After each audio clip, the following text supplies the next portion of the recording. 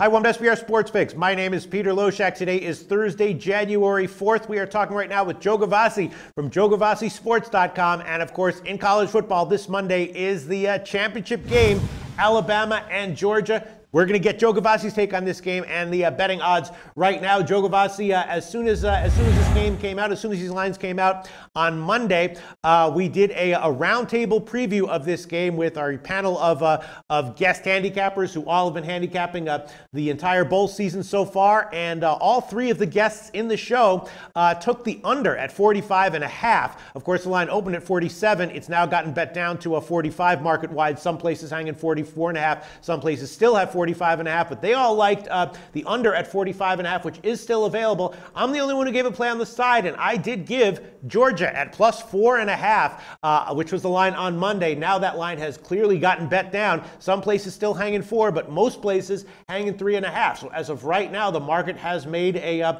modest but clear move in favor of Georgia, and I'm happy to report that I was able to beat that line movement. I gave Georgia as my pick at plus 4.5. Obviously, Alabama, a great team. Big win over Clemson in the semifinals, and Georgia struggled a bit to get by Oklahoma, but my sense is that sets up nicely for at least a cover by Georgia, getting more than a field goal. I could be dead wrong on this one, but that was my pick. The three guests in the show all liked the under at 45.5. Now we're going to find out what Joe Gavazzi likes. Joe Gavazzi, what do you like here? I do agree on the under selection that the guests made in this program, but I also would like to compliment you on making a savvy move to take that 4.5 points. Oh, thank you so much, Joe Gavazzi. You're very welcome. And with that line coming down, you will certainly set yourself up if you wish to buy any or all of that back at some point in time. I, however, am favoring Alabama in this game. Okay. Last week, we talked about Alabama changing roles from the hunter to the hunted. And boy, did that ever pan out. Alabama came out as a clearly more focused team and made a big revenge win over Clemson, allowing that team just 7 points and 188 yards. This week, I find valuable reasons for backing Alabama as well. Going back to that Georgia game from last week, I openly stated in my analysis that Georgia would have a tough time should they fall behind by 2 or more scores. I felt pretty good with my selection on Oklahoma when the Sooners led by 17 points in the second half. Surely, first-year head coach Lincoln Riley would stack the box against the Georgia running game and force Frosh quarterback Fromm to beat him in the air. No such effect was to happen, as Riley allowed the Sooners, with Chubb and Michael, to motor for almost 350 yards overland, come back from 17 down for the overtime win. I do believe that Georgia expended a lot of energy, though, both mentally, psychologically, emotionally, as well as physically in that game, and it may leave them a bit drained for this championship game.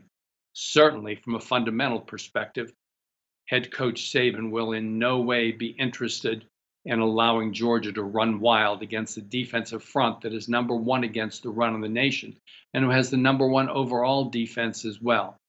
And of course, I can only reiterate the stats that have been echoed all over the broadcast waves this week, that Alabama head coach Saban, now 11-0 straight up against his former assistants, 9-2 against the spread by an average winning margin of 39-10. Former DC Kirby Smart, now the head coach of Georgia, falls right into that pattern.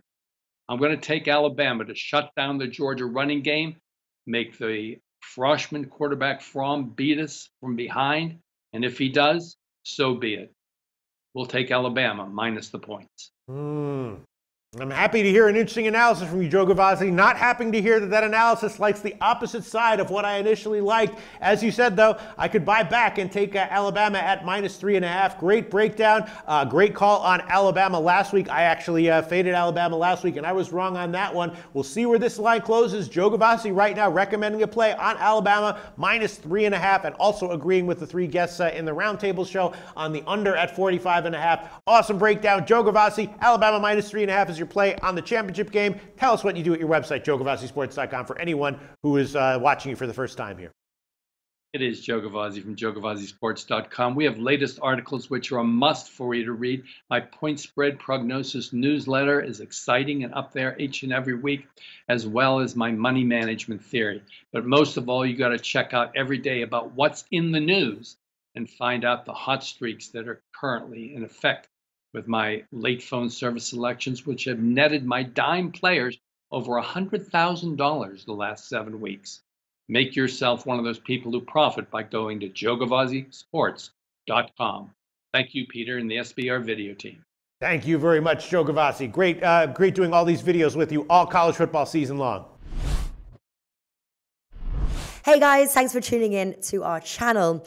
Now, we've put a lot of work into producing all these free videos, so please help us out and keep all our content free for you forever by simply liking, sharing, commenting, and subscribing. Now, not to mention, a visit to our industry-leading website will warm the hearts of all our SBR employees, especially myself. Now, the links are over there to the left, so do check those out. Thanks for watching.